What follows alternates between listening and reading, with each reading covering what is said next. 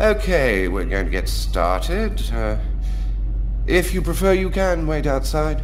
I'd rather stay here if you don't mind. I've studied some medicine. I've seen dead bodies. Oh.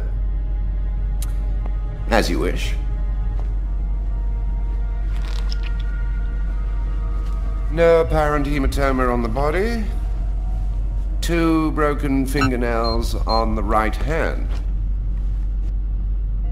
Large hematoma on the back of the cranium. Fracture of the occipital bone. He cracked his head when he fell.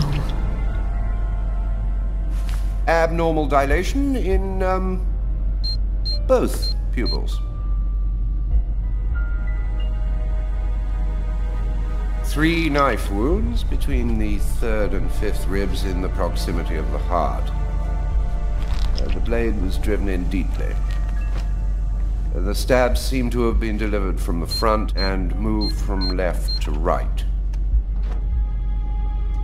The murderer was left-handed.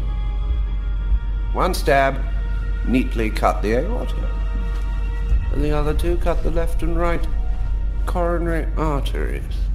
He really didn't have a chance. The blade slipped right through the ribs to cut the arteries. Do you think the killer had some knowledge of anatomy? It's not impossible, but I doubt that someone who understood human anatomy would do this. You'd really have to be deranged to want to provoke a slow and agonizing death in this manner.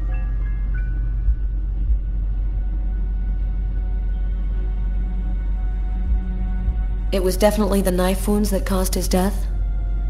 Yes. The 3 arteries leading to the heart were cut. The heart was literally disconnected from the rest of the body. I saw a case like this once before. It was a while back now, in the 90s, I think. Exactly the same. 3 stabs around the heart, each one cutting a main artery. It really struck me at the time. I wondered how such a thing were possible. It was the, what was that name again? Karsten or Kirsten, something like that. Kirsten? Yes, that's it, Kirsten. You know about that case?